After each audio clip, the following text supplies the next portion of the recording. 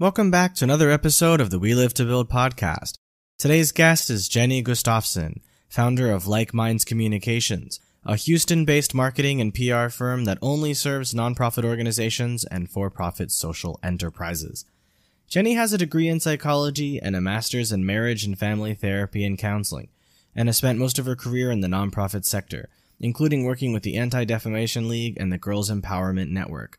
This episode feels much more like two entrepreneurs having a private chat than an interview, so I really hope you enjoy it. In this episode, we talk about how knowledge of psychology has helped us in life, why psychology is important for all founders to know, how psychology can help you better understand your team members, why you must learn empathy now, how psychology can help your team members better understand each other, what it's like to be a working mom, and much more. Let's give Jenny a super warm welcome.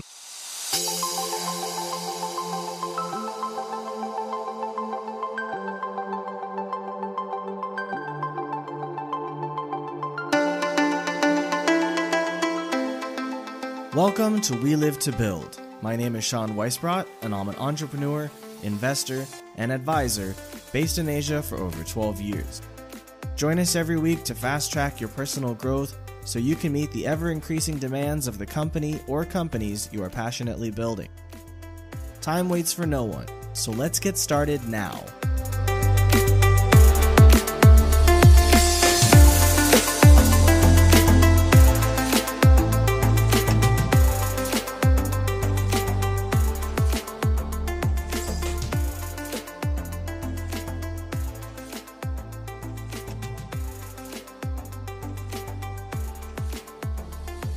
Thank you for taking the time to speak with us, Jenny. I'm really excited to talk with you about psychology. A lot of the people I talk to don't have backgrounds in psychology. They have like MBAs or, a tech degree, engineering, something like that. So it's really great to meet another founder who also has a degree in psychology. Thank you for taking the time and welcome to the show. Thanks. Excited to be here. So let's tell everyone real fast what it is that you do and basically why you are the right person to talk to about psychology. Cool. So I founded and own a PR and marketing agency called Like Minds Communications. We work with what we refer to as mission-driven businesses. So really any for-profit or nonprofit organization that is trying to make a greater societal impact, make the world a better place. I do have a psychology degree and actually thought that I wanted to be a mental health practitioner. That ended up not happening. I have really largely been in marketing and communications for over a dozen years with little stints in the mental health space throughout. And I would say that mental health is a huge part of what I do. Psychology and the practices and the understanding of psychology, plays a role in my day-to-day life, my team members' day-to-day lives, and so much of the work we do for our clients day in and day out as well. And I could talk to you about psychology and mental health until I am blue in the face. So you're going to have to cut me off. I find it interesting because when I was in college, I originally wanted to be a biomedical engineer. When I got into the chem labs, I realized very quickly I didn't want to be working with chemistry. I wanted to be working with people. So I fell back to psychology, which was the only class I liked in high school. And the problem with studying psychology at that age is you don't really know what it is you'll be able to do with it. Some people think, I can be an educator, I can be a guidance counselor or something like that, or I can go into being a therapist. But I didn't want to do those things. So I studied psychology purely because I was just really curious about people. And what I've found is that psychology has actually been extremely important every single day of my life for the last, 16 years, because I studied in high school before I went to college. And it's been very helpful in not only understanding myself, but every person I come in contact with, all of my friends, my family, lovers, colleagues, bosses, parents, kids. I ended up actually in education for a few years in China. So how has psychology specifically benefited you in that regard? Oh my gosh. A conversation for another day is how not beneficial and how just messed up our higher education system is in the United States in general. Again, we could talk about that another day, but one of the reasons I bring that up is, there are so many Americans that get a degree in something that they will never actually use in their professional career, or they get that chemistry degree or that biology degree to then go on to 8, 10, 12 more years of schooling, residency, on and on and on, in order to finally become that doctor, but have crippling debt. Psychology, I actually believe, is one of those degrees that you can do so much with, because ultimately, in order to do well in life, you need to be able to get along with other people. That may not be true for every single job. Blanket statement here. I know plenty of accountants that like sitting behind a computer screen, or website developers that like sitting behind a computer screen. And part of what they love about that job is kind of the anonymity of not having to interface with a customer or a client or another human all day, every day. But if you are someone that is in a sales role, a client-facing role, a professional services role, a doctor, a therapist, and on and on and on, you need to interact with people. And the best way to interact with people and not go crazy yourself is to understand what makes a human tick.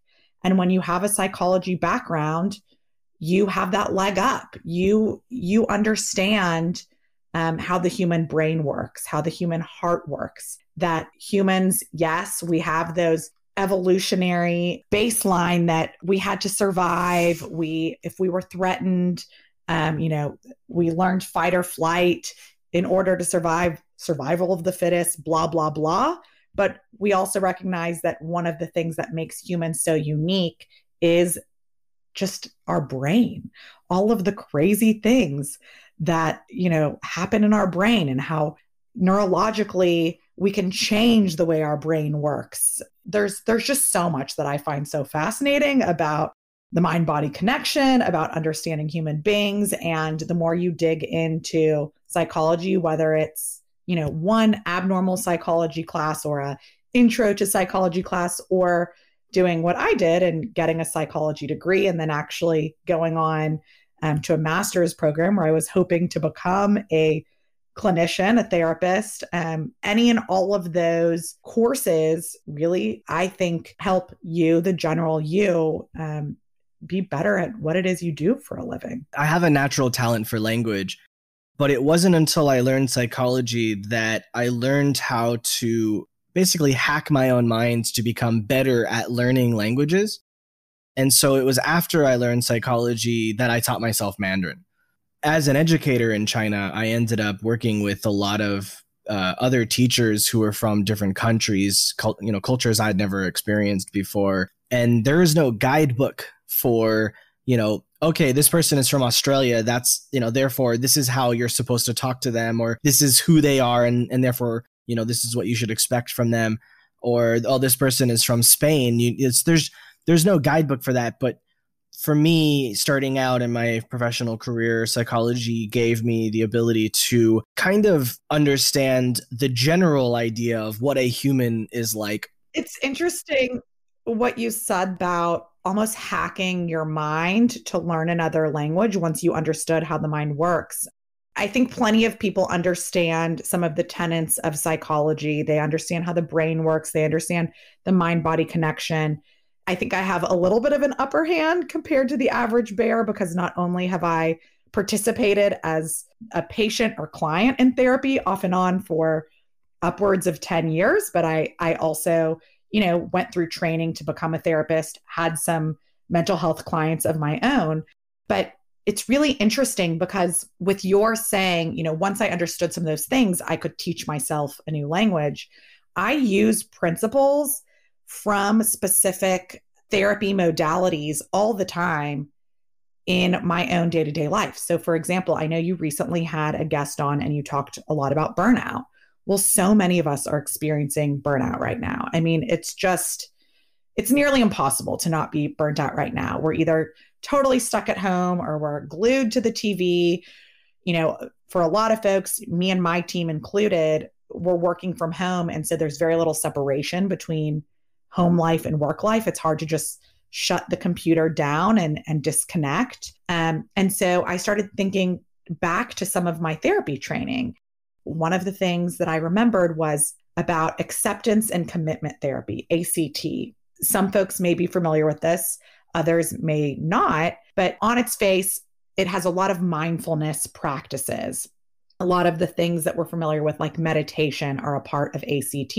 And one of the things that I remember that I learned as part of ACT is if you're having an intrusive or disturbing thought, if you're, let's say, feeling burnt out and like, I cannot go on another day, work is so grueling, this is terrible, you can literally take that thought and just say, oh, hey, thought, there you are again. You're being pesky. There's that thought that I can't put up with this burnout one more day. Look at you doing that thing again, thought. See you later. And instead of constantly focusing on that thought, just kind of acknowledge it for what it is and let it kind of wash away. And that is a very watered down version of ACT. But there are so many times, maybe I'm dealing with a difficult client, or we deal with client crises sometimes in the work that we do. And I'll wake up and just feel like, I don't know that I can do this again. This is so tough. And then I'll think back to some of those ACT principles and think like, oh, there I am again, having that thought that I can't do this. All right, whatever. And just kind of let it wash by, and then I move on. And so knowing that your brain is very powerful, and also there are almost hacks, things that you can do to kind of control some of those intrusive thoughts, control some of that negativity, control some of that burnout, has been really helpful. You know, another example is, again, with burnout. I work with a team of 10 women. We used to be in an office. We collaborate like crazy. Right now, we're all working from our own individual homes. And the ladies were definitely starting to feel burnt out. And we literally decided at the end of every virtual staff meeting that we would each take 2 minutes to share our happy of the day or happy of the week. It could be something as simple as I binge watched an episode of trash TV, or I picked up a book for the first time in 3 weeks, or I took my puppy for a walk and the weather was glorious. In Houston, just like in Vietnam, I'm sure, you know, it is so muggy. It's so gross. When you have these glorious days, you just want to savor them. And literally you can see as everyone is sharing their happy, a smile is on their face. They are feeling happier. And so sometimes it's as simple as, if we tell ourselves we can be happy, if we talk about something positive, our mood, our spirit is uplifted. And, you know, I think that's really important. And as you understand the brain, you almost have more control over how your brain can work for your benefit. There's a huge difference between knowing psychology so that you can help yourself, and then being able to help other people apply it to themselves when it may not make sense to them. Where I find it's very easy, having the knowledge of psychology, to understand myself, and therefore if I don't like something or I want to do something, I just quickly tell myself, okay, I need to do it, and then just do it. Now, obviously, it's not black and white on that, because I'm addicted to sugar. It's not my fault. You know, I'm a child of the 90s. Interesting. As you're speaking, I'm just thinking of, you know, all the analogies about our clients, my marketing and communications clients, where oftentimes the reason they hire us is they need an outsider to solve those problems for them. They're too close to it. You know, they know that the sugar is the problem, but they can't get rid of the sugar because the sugar is their baby. But if they hire us and we tell them the sugar is the problem, they believe us. They have something invested in it. They're paying for it. But again, you have to want to make that change. The same way that if you go see a therapist, you know, I'm kind of talking about like brand therapy, but as a human, if you go see a therapist and you say like, I know the more I eat sugar, I have a sugar crash or a sugar high, and I'm depressed and da-da-da.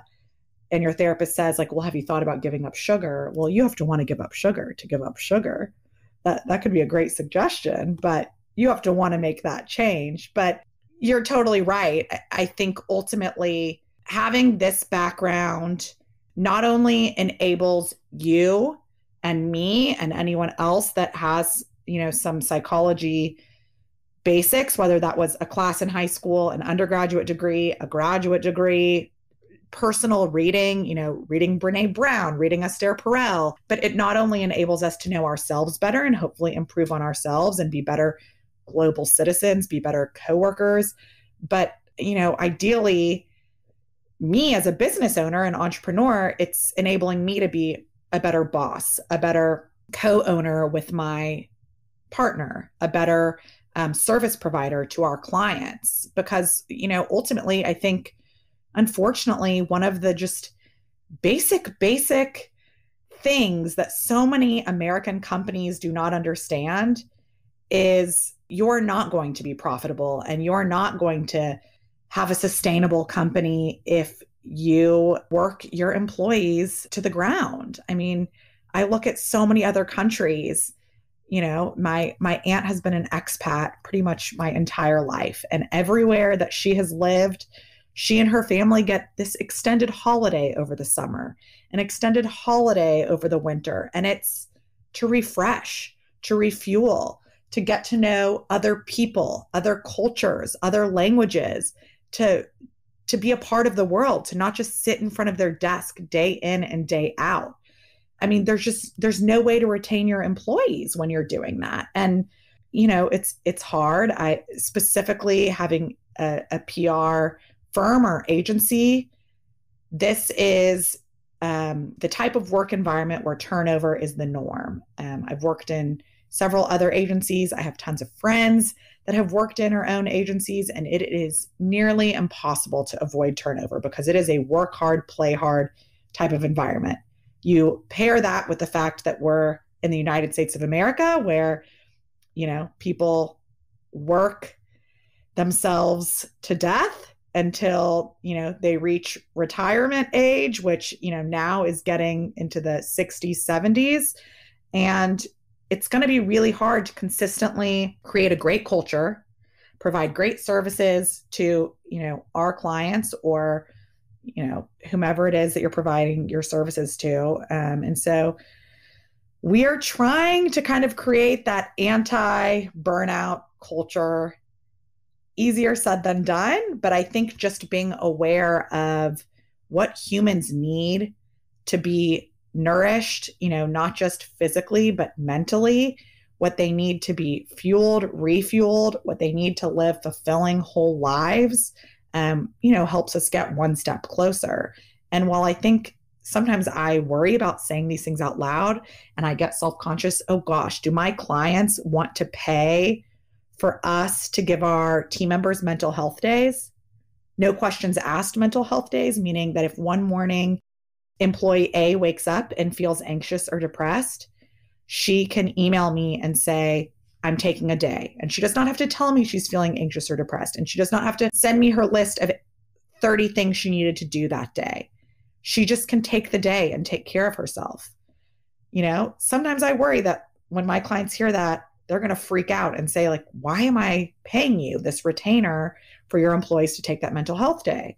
But I would argue my employee taking that mental health day means she will be more appreciative of her job, more comfortable, happy, whole in her life, and better equipped to do a fantastic job for you, client, time and time again. Yeah, absolutely. Something that we do with our team is we allow them to set their own schedule, especially because they're developers. A lot of people will track the work that developers do. They'll do time tracking. Some people, one of the people we just hired said that the company he came from before had software that looked at what their monitor had on it at all times of the day. And I'm like, look, we don't do that. We want you to focus on your personal health and your family life, because almost everybody we hire is married and or has kids.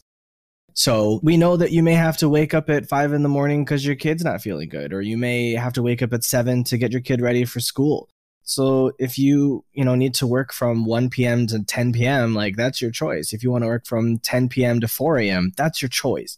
When you work is when you choose to work, as long as you get the work done that you're supposed to get done. I don't care when you do it. I don't care where you do it. I don't care how you do it. Just get it done. And I think that's the other piece of kind of the psychology, mental health puzzle.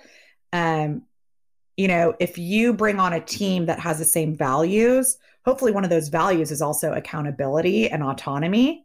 And if you can trust people to do what they say they're going to do, to be accountable for their job roles, job description, job tasks, I'm like you, my brain lights up at, I would say, 11 a.m., 2 p.m., and later. It's really hard for me to be on my A game at 7 a.m. No matter how much coffee or how much of my stimulant that I take for my ADHD I am on, I'm really just going to run through emails, catch up early in the morning. But at 11 a.m.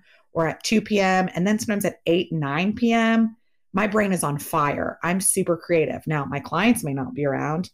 I can't necessarily expect my team members to answer my texts, phone calls, emails, because I want them to have work-life balance or work-life integration, whatever you choose to call it. But that works for me. And likewise, we have several team members who may be emailing me at 10 p.m. And I used to feel like, oh my gosh, I hope they're not emailing me at 10 p.m. because they feel like they have to be working right now. And then I would dig into it. And the more I talked to them, the more they would say no, I slept until 10. My brain also works really well at 10 p.m. And so thank you for being okay with my working at 10 p.m. I think COVID-19, while largely, what we have to say about it is it's been, a net negative. One of the positives is it's enabled businesses that maybe were apprehensive about remote work, about autonomous scheduling, about unlimited vacation, work from home days, all of that. We're now seeing it can work, especially if you have team members, colleagues who are accountable and are good at communicating where they are, where things stand, when they'll be available, when they won't be available. I mean, you have no idea how many times a day I get a chat from one of our team members at 4 p.m., I'm going for a walk, or I'm taking lunch at 4 p.m. And that's totally okay. That's their prerogative. Yeah, I don't even have them tell me what they're doing. I'm like, I don't need to know. If you want to tell me you're going, sure, tell me. I'm happy to hear you're going for a walk. But I go for walks and I don't tell them. Why do they need to tell me? Well, and I think, again, that's part of understanding what makes different people tick. Sometimes the team members that are saying I'm going for a walk, they're doing it for their own anxiety. They're telling the rest of the team, I'm going for a walk because it makes them feel better that their teammates know that they're doing something for themselves and that they're not just disappearing. And then sure, there are other team members that may go for a walk and not say a word because they feel like if I have to check in with you and tell you I'm going for a walk, it totally just discounted that walk. And so again, I think so many businesses do things like personality assessments, the Myers-Briggs, the DISC, 16 personalities.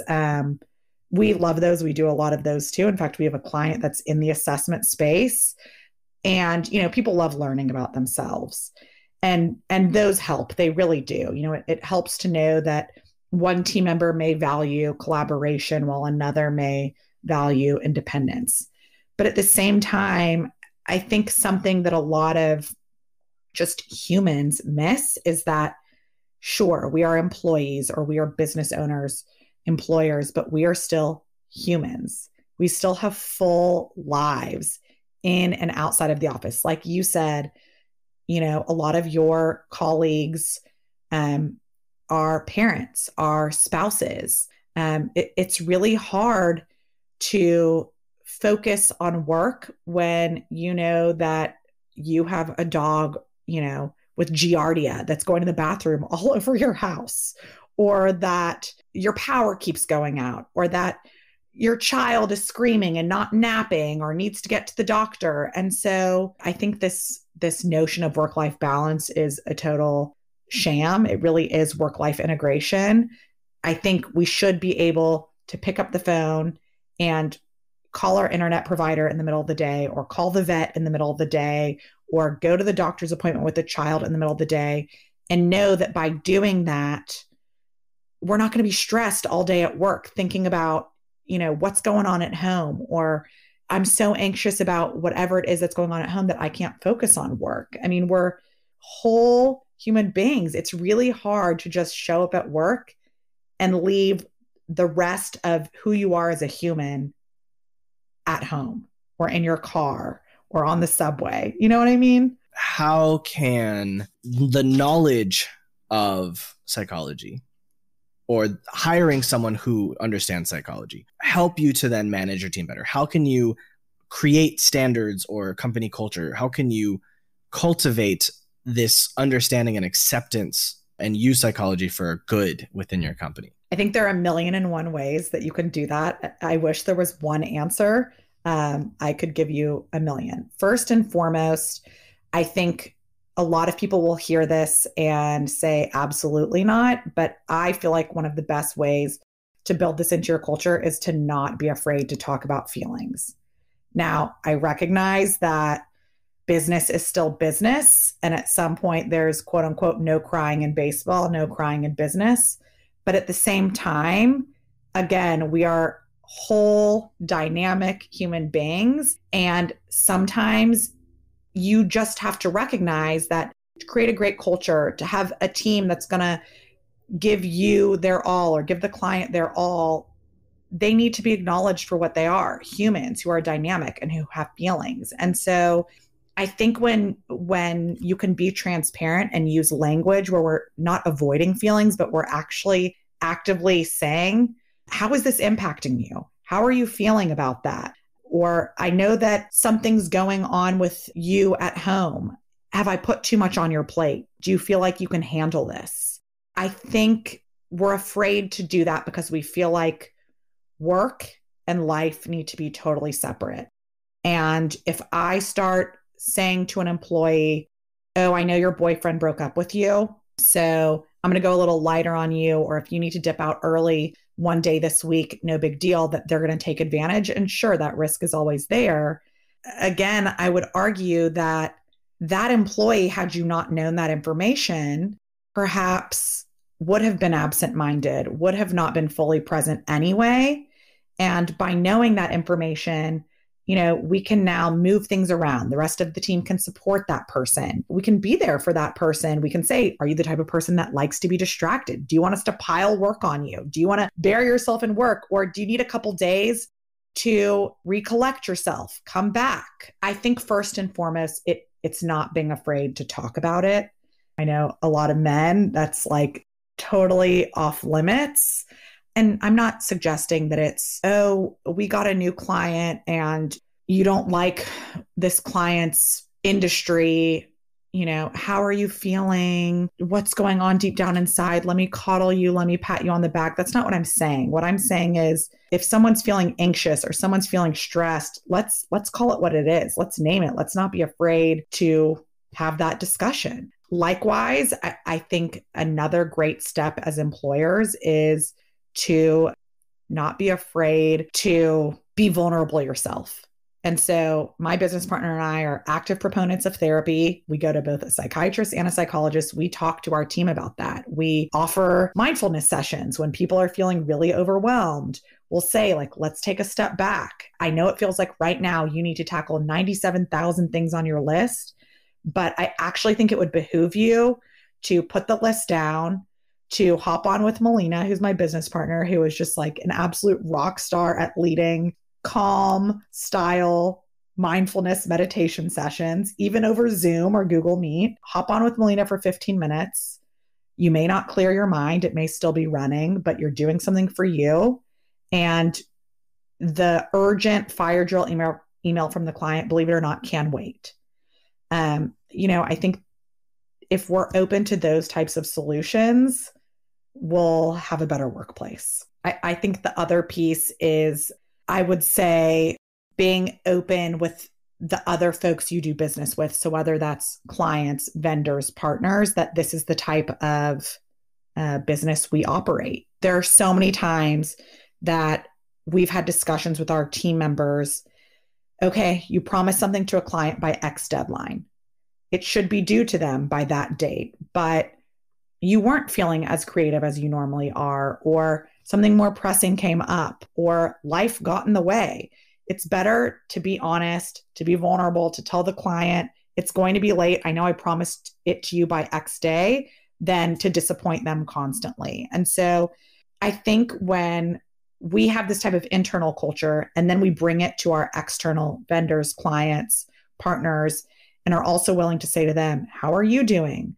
What's going on in your life? How are you feeling impacted by the news of the day? I mean, we have several clients of color that I live in Houston, Texas, where George Floyd was from. It was impossible to speak to so many of our clients without checking in and saying, how are you feeling?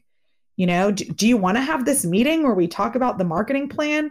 Or do you want to take a step back and just, us recognize that life is really freaking tough right now? I think when you let other people into that culture, it's easier to make it a reality. Not everybody is open-minded and capable of expressing themselves or feel comfortable expressing themselves. So while it's important to try to establish this in our culture as a company, and while there will definitely be people who are happy about this inclusion in the culture and participating, there will be people who don't want to do that, and that will certainly mess with the company's internal culture. So how would you suggest addressing these people in order to kind of not force them into it, but show them that it's okay to let go of those preconceived notions of talking about your feelings being a feminine thing or a bad thing to do? So there are a couple of options. Interestingly enough, my business partner and I are about to embark on a journey. I don't know if you're familiar with EOS, the Entrepreneurial Organizational System, but it's a organizational system for running a business. And so, step one is really, what are your values as a company? Let's say we decide, openness, honesty, vulnerability, being a part of this kind of mental health culture is one of our values. And someone doesn't fit into that. Well, EOS might say they're not the right person for the right seat. They shouldn't be a part of your company.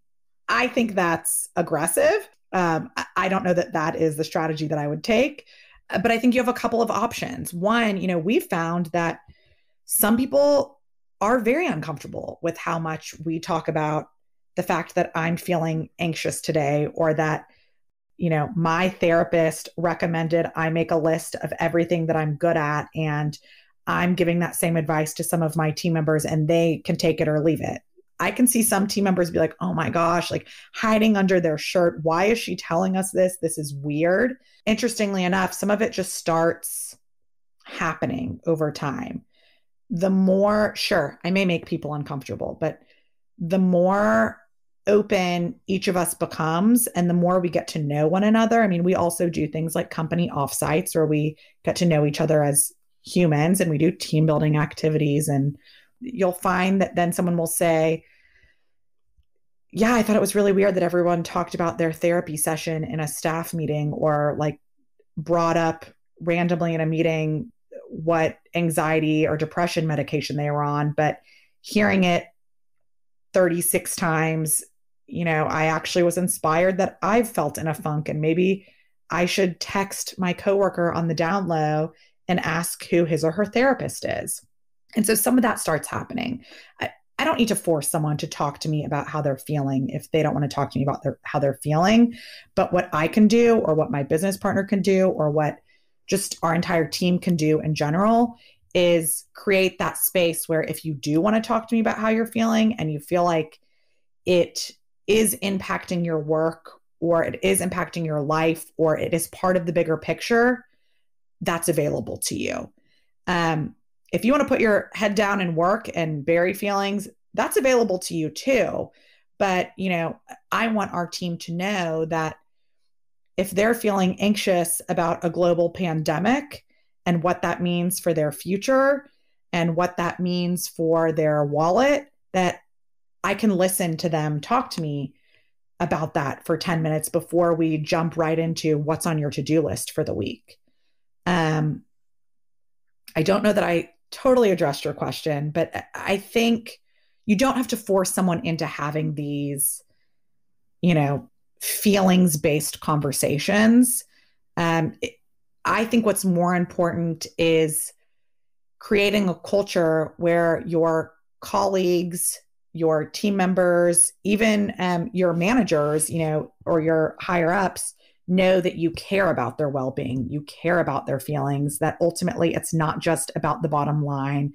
It's not just about the work output, but it's about them as a human. Yeah, absolutely. Something that I do with the team. So we have one call a week right now. It's a tech call. And I give them a report about what I've been doing so that they can see what's going on outside of their own realm. So I'll say like, well, we're working on the design or the branding or talking to investors, and I'll show them like, here's the list of all the investors that I've been talking to. This is what all of them are saying. This is our chances of getting investment. Right after, like around April time, we had an all hands call, and we told them like, this is the state of our finances. This is how much runway we have. We need to cut salaries. We need to, unfortunately, cut some people from the team. This is what's going to happen. And so we found that when we were so transparent with them, not only about the state of the company, but also ourselves, our own personal lives, and ask them how they were feeling about that, they were extremely happy. And we have one female on the team. These are all, men married with kids.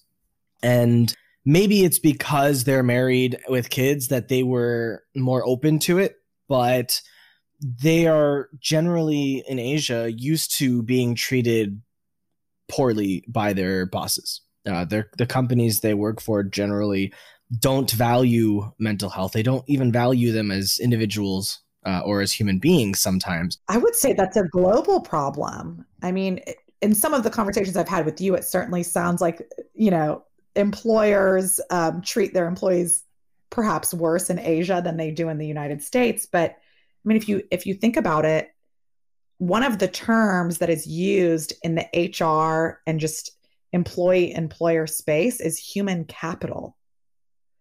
And I get it. Humans are part of the capitalistic process, but at the same time, when you refer to a person as capital, you're basically thinking about them as property or as part of the process that helps you get to that profit or to that bottom line. You're not thinking about the heart, the soul, the brain that goes into it. And so, I could totally see why your team would be really thrilled to, even if it was bad news, to be privy to that news. Yeah, not only that, but we often ask them, how would you tackle this problem, right? If they're like, oh, Sean, I looked at this ticket, like I want to solve, I want to handle it, but it wasn't really clear to me, what you want to do with it. It's like, well, what would you do with it? And they're like, oh, well, I mean, I would do this. It's like, all right, well, go do it. So sometimes I'm very clear about what I want, and sometimes I try to empower them to think of a solution, because I won't know the answer. My knowledge doesn't have enough power behind it to make me feel confident in telling them what the right thing is to do. And I think it's important as a company owner to remove yourself from as much of the decision making as possible so that you can build a team that doesn't need you. So much in what you just said, I love. One, I think our millennial demographic, kind of people point fingers at us and say that we're cocky or we're entitled or we're this and we're that. And we think we know all the answers, and we don't listen to people older than us, more experienced than us. And I also think as a business owner, it can be really easy to fall into the trap of I have to know everything, or I have to always show that I'm confident, that I'm in control. And I think it's really cool when a business owner, young, old, whatever your age is, male, female, somewhere else on the gender spectrum, can say, I don't know the answer, or what do you think the answer is, or let's figure out the answer together. I mean, one, I think that instills trust with the team. And two, you're absolutely right. One, we're stronger together. But two, it can empower those team members to trust their own instincts, to think a problem through from start to finish. And then they build that confidence knowing that, hey, I came up with this potential solution and it worked. And you know what? If it didn't, then they learned from quote unquote failing as well. But I think too often we're so worried about the outcome. We're so worried about our own egos, about what it looks like if we don't know the answer, that we don't empower people to look at possible solutions themselves, to collaborate, to admit when they don't know things or when they're lost or when they need help. And so I salute you, Sean. I think that's awesome. I think that's really, really cool. Thanks. I appreciate it. So let's talk real fast about how creating this culture using psychology in a positive way helps you to help your team to communicate better with each other. So it's a moving target. I won't say that it's always perfect. It is something that is constantly iterating and getting better and getting stronger, especially as you grow as a team, right? Like anytime you add another human to the mix, that's more feelings, dynamics, personalities. But I would say, a big piece of it is empathy, or even just sympathy. It doesn't have to be empathy. It can be sympathy. When you work with other people, you are working with plenty of personalities, plenty of egos. And just the other day, I had a team member that was really frustrated with her coworker. We chatted and it could have just been excuse my language, bitch fest, but it wasn't. It was here's why I'm frustrated and here's what I think is going on. Does this sound like it could be what's going on? And I said, I don't know. Why don't you talk to her? Likewise, I then talked to her coworker. We had a similar conversation. I can tell she's frustrated with me. I'm frustrated. This really sucks. And it was just really cool to see both of these individuals, instead of just saying, oh, poor me, or this person sucks, or this person is terrible to work with, or this person communicated poorly, say, I think this is what's going on. I think she's really stressed because she has X, Y, and Z going on in her life or with her clients. Or I think she just thought she communicated really clearly to me, but in fact, I misunderstood. So I need to ask for better instruction next time. I think when you aren't afraid to talk about feelings, when you aren't afraid to talk about how you're feeling, how someone else is feeling, how a client's actions are making you feel, it's also easier to take someone's actions or someone's words beyond face value, right? Like if someone loses their patience with me, I could take it at face value and I could think like, wow, she's really mean, or she has a really bad attitude. Or I could be a little butthurt, take a step back and think, she just got 3, really tough emails in a row from clients or from a member of the media or whatever it may be. And that's got to suck because I saw that she poured her heart and soul into this project and she basically just got crapped on. Why don't I actually reach out to her and say, I could tell that you were stressed. I could tell that you were frustrated. Can I help? What's going on? Oh, and by the way, can you maybe, not lash out at me next time? But I think when you have this type of culture, when you're open to talking about how you're feeling, what's going on in your head, what's going on in your heart, what's going on in your body, like you have the jitters or, you're not sleeping well, or you're constantly getting headaches because, that stress, it does that in our body.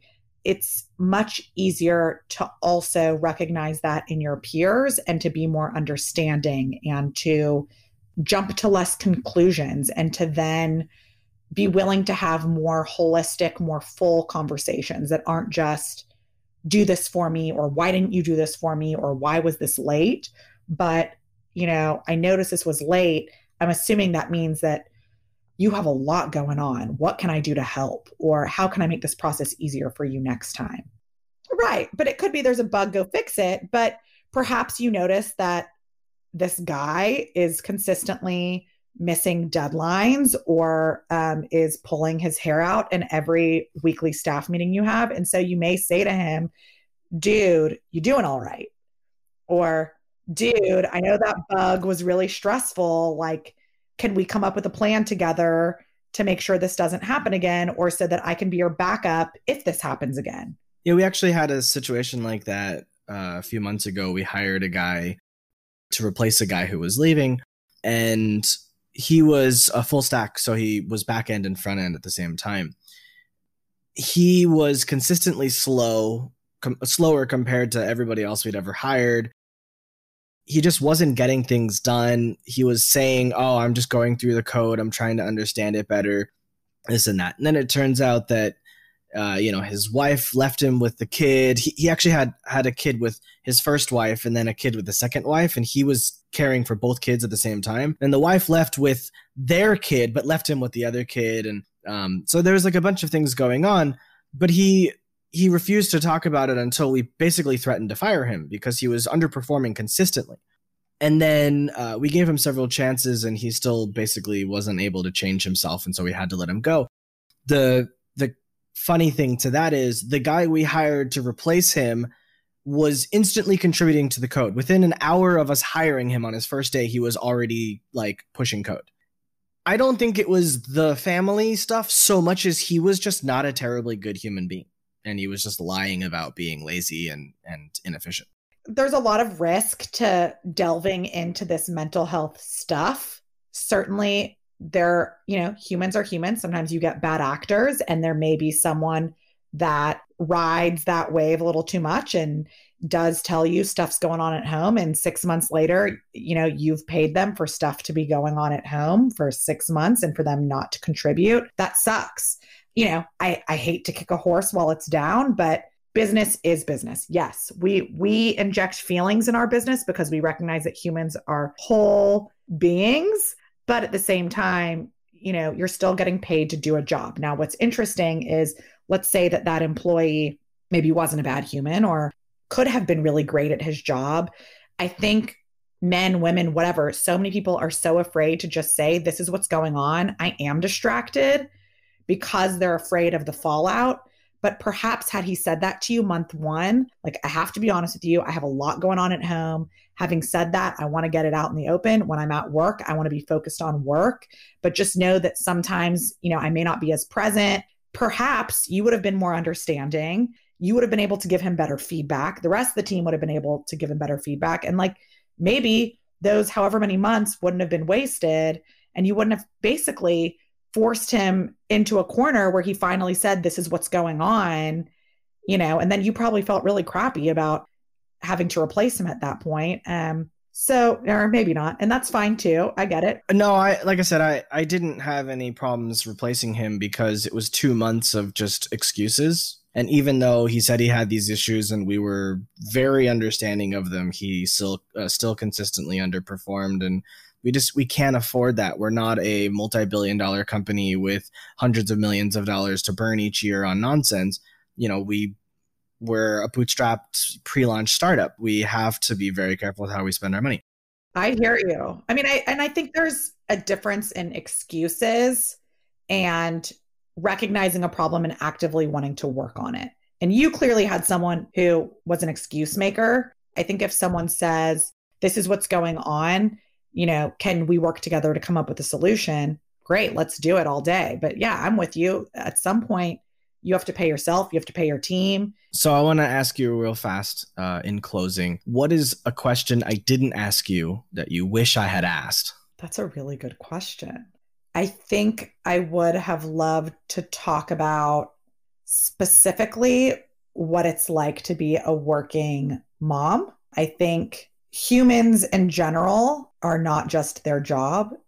Now, we oftentimes get boiled down to just our job, right? At least in the States, the first question you ask someone, what do you do for a living? And that's your whole identity. But I think working mothers have insane pressures on them. And now that I am a mom, very interested in not just creating a culture where, we can retain employees. It's okay to have feelings. It's okay to recognize that sometimes feelings get in the way of work. But also at some point, hopefully creating a culture where a woman or a man can have a family, and put just as much into that part of their life as they do work. I think I've read so many books that are about the fact that, yes, there is a gender gap and a glass ceiling, but actually more often than not, it's the gap is with working mothers, not necessarily working women. And, I want to try to figure out how a mom can do it all, how you can be the mom and have the job and the career. And that's really hard to do, but I'm hoping the next time I talk to you, I don't know, 5 years from now, 10 years from now, you'll be rich, you'll be paying yourself like crazy, and I'll have figured out how women, men, non-binary folks, whatever, people with a family, whether that family is themselves and their dog or cat or themselves and 12 kids, can figure out, if they want to, how to have a great job or a great business and the family life they want at the same time. Haven't found the magic bullet yet, but I would love it.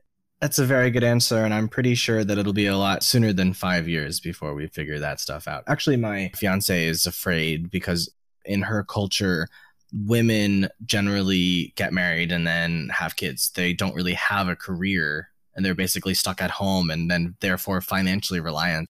And so she doesn't want that because she sees that her mother experiencing that. So she wants to be independent. She'd rather have a career than kids, but there may be a way to have a career and kids, and I think that's also her own personal journey to figure that out. Thank you very much for this conversation. It was fantastic. I hope it'll be the most popular episode we have to date. Entrepreneurship is a marathon, not a sprint, so take care of yourself every day. Thank you. Thank you.